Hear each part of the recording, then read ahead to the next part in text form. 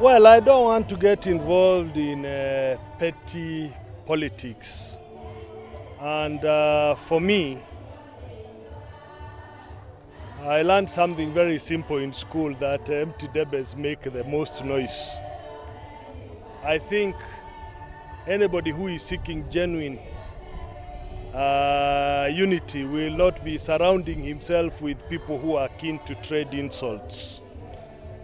I think it is so important that we address problems that Kenyans and majority of Kenyans are facing, that includes serious insecurity, serious food insecurity, poor infrastructure, lack of water, poor medical health care. And as I said a week ago, trading insult is not one of our Kenya's problems.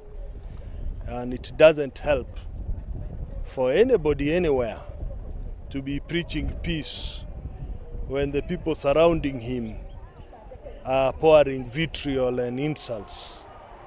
And I will not reduce my level or give credence to politics of insults.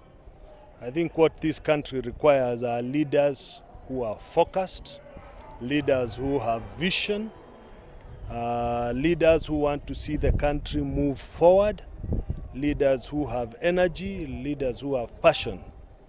And for me, that is the most important point.